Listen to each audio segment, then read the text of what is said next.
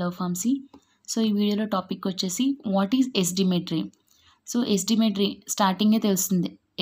Acid అంటే to find the strength of the acid by using a standard basic solution, right? So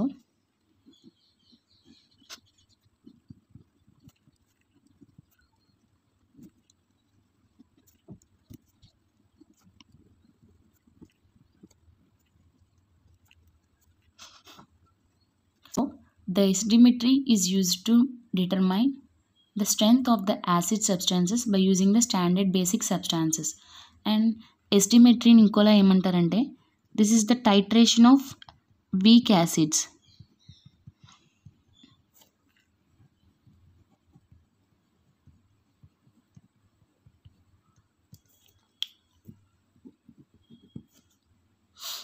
So, or what are the chemicals which comes under the acidimetry? Okay, so first మనం ఏం చెప్పామంటే it's titration of week acids అని చెప్పాం కదా.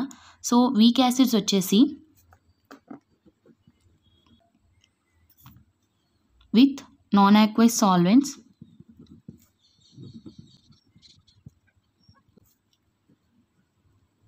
Dimethyl ఫార్మమైడ్ DMF and by using the alkali sodium methoxide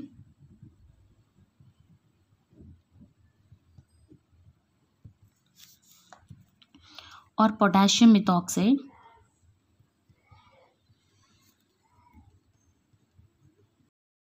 we are going to titrate weak acids with the alkali substances using non-aqueous solvents. Okay, so first మనం ఎలా titrate చేస్తామంటే week acids వచ్చేసి benzoic acid తీసుకుందాం ఇక్కడ మెయిన్గా. So benzoic acid ఫామ్లో వచ్చేసి C6H5COOH. This is known as the benzoic acid. Non aqueous solvents dimethyl ఫార్మమైడ్ వచ్చేసి, అండ్ నెక్స్ట్ ఆల్కలీ వచ్చేసి సోడియం మిథాక్సైడ్.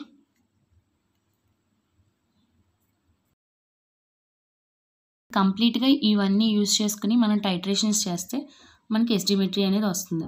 సో ఫస్ట్ ఏం చేయాలంటే dissolving benzoic acid in dimethyl ఫార్మమైడ్. So the following reactions అక్కర్.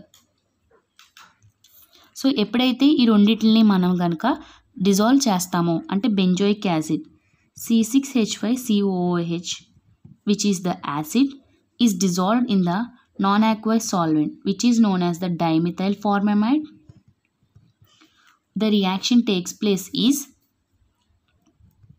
HCON plus HCH3 dimethyl. Next, liberation of one hydrogen from the benzoic acid. So this is the first reaction. ఇక్కడ ఎప్పుడైతే benzoic acid అనేది dimethyl ఫార్మమైడ్తో react అవుతుందో benzoic యాసిడ్లో ఉన్న H అనేది liberate అయిపోతుంది. So liberate అయిపోయి మనకి C6H5CO- కింద ప్రొడ్యూస్ అవుతుంది. సో తర్వాత మనకి సెపరేషన్ అనేది జరుగుతుంది. సో ఓకే, డైమిథైల్ అనేది సెపరేట్ అయిపోయింది. సో ఇక్కడ లిబరేట్ అయిన హెచ్ అనేది యాసిటీస్గా వచ్చేసి ఇక్కడ మనకి యాడ్ అవుతుంది. Okay, so this is the reaction. So next step వచ్చేసి మనకి ఎప్పుడైతే రియాక్షన్ జరుగుతుందో అక్కడ అయోనైజేషన్ ఆఫ్ సోడియం మిథాక్సైడ్ కూడా జరుగుతుంది. So ionisation of sodium methoxide వచ్చేసి ఫార్ములా CH3CONA, రైట్? ఇది అయోనైజ్ అవుతుంది ఎలాగా CH3O- ప్లస్ Na+. దీన్ని ఈక్వేషన్ 2 కింద తీసుకున్నాం. ఓకే, ఇప్పుడు from 1 and 2 reactions, from 1 and 2 equations we are taking that.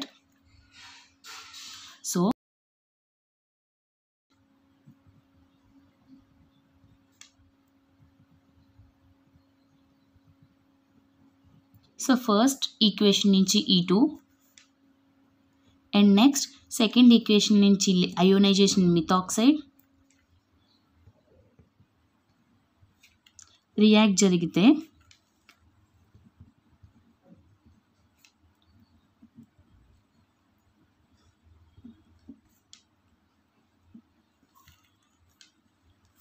మనకి డైమిథైల్ ఫార్మమైడ్ అనేది ఫామ్ అయిపోయింది.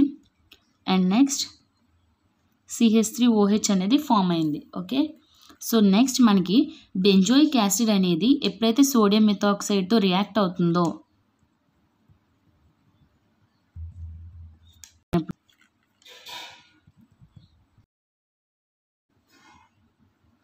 మనకి sodium బెంజాక్సైడ్, benzoic acid and CH3OH అనేది ఫామ్ అవుతుంది.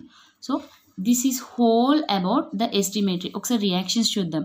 సో ఫస్ట్ మనం బెంజోయిక్ యాసిడ్ తీసుకున్నాము because of week acids. And next dimethyl ఫార్మమైడ్ which is a non ఆక్వైజ్ solvent. And next sodium methoxide, sodium and myth oxide. So first ఏం జరిగిందంటే benzoic యాసిడ్ని ఇక్కడ dimethyl ఫార్మమైడ్తో reaction చేశారు. So reaction చేసినప్పుడు మనకు ఆటోమేటిక్గా decomposition అనేది జరిగింది. సో C6H5COO- కింద HCON ప్లస్ HCH3 ట్వైస్ కింద సెపరేట్ అయింది. సో నెక్స్ట్ ఎప్పుడైతే రియాక్షన్ జరిగిందో మనకు సోడియం మిథాక్సైడ్ అనేది అయోనైజేషన్ జరుగుద్ది. సో అయోనైజేషన్ జరిగినప్పుడు CH3O- కింద Na+ కింద రెండు సెపరేట్ అయిపోతాయి. సో ఫస్ట్ ఈక్వేషన్లోంచి ఈ 2 తీసుకుని సెకండ్ ఈక్వేషన్ నుంచి మిథాక్సైడ్ తీసుకుని రియాక్షన్ చేస్తే మనకి సేమ్ డైమిథైల్ ఫార్మమైడ్ అనేది వచ్చేస్తుంది. సో వచ్చిన తర్వాత మనకి మిథాక్సైడ్ కూడా ఆటోమేటిక్గా వచ్చేస్తుంది. Okay, next reaction between benzoic acid. So benzoic యాసిడ్కి sodium మిథాక్సైడ్కి reaction జరుగుద్ది. సో రియాక్షన్ జరిగిన తర్వాత మనకి ఏమొస్తుంది, sodium benzoic acid plus CH3OH అనేది వస్తుంది. So this is completely about the ఎస్టిమేటరీ. ఎస్టిమేటరీ is nothing but the titration of weak acids, okay, or to find the strength of the acid substances which is reacted with the standard basic substances. Okay, thank you for watching. Please do like, share and subscribe to my channel Love Pharmacy.